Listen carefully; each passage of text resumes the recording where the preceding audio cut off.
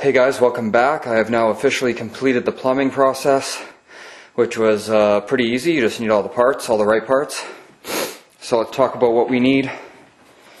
For every 2 rows of plants on your tables, you're going to need 1 1/2-inch ball valve.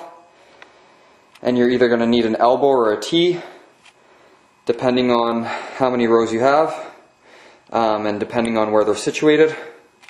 You need some 1/2-inch main line. And that 1/2-inch main line goes all the way back to the pump, which we'll get to in a second. We'll just deal with what we need right now. So as far as tools, you're going to need a hole puncher, and you're going to need, for every plant and every basket, in this case 40, you're going to need 40 nipples, 40 1/4-inch nipples.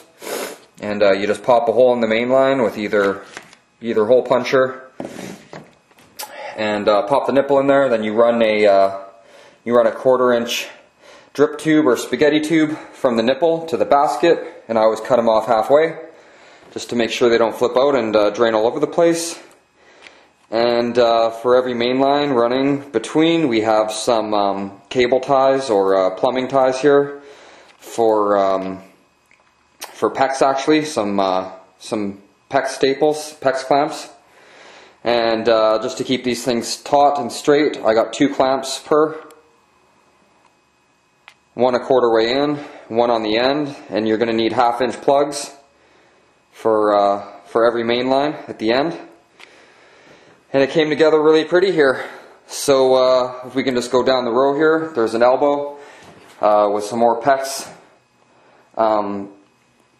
clamps, PEX staples, and then obviously a T, and then another setup, really easy, all the way down, another T, and don't forget about your ball valve to control your flow, to make sure that your pressure is the same to every basket. And it's really easy. All of this stuff just runs to a Model 5 to Model 12, depending on how long your tables are. I've even used smaller ones, but I prefer Model 5s or Model 750s for the actual drip lines. Got a filter on it just to prevent any cloggage. That's all you really need. If you're not getting too crazy. I was running organic tea in my last grow that I posted up, so I had a different filter on there, an extra barrel filter, which isn't needed if you're sticking to 25% organics or less. Here's some more tools. You're going to need a pipe cutter to cut all your pipe down, all your main line. And yeah, folks, that just about does it.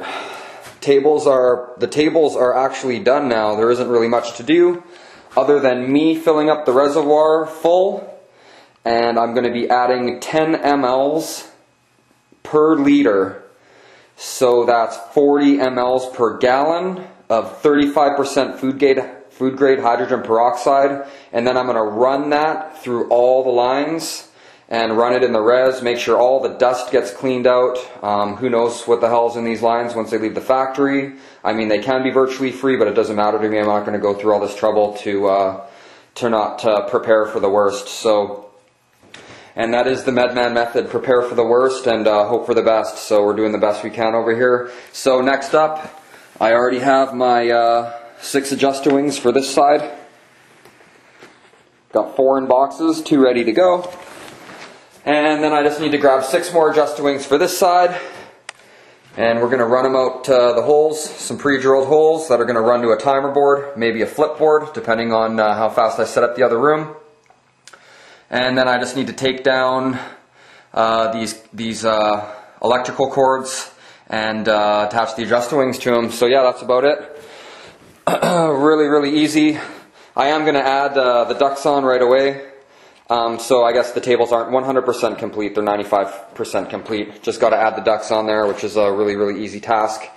But I just wanted to talk about the plumbing for now anyway. So yeah, that's that, coming together, guys. So thanks for tuning in.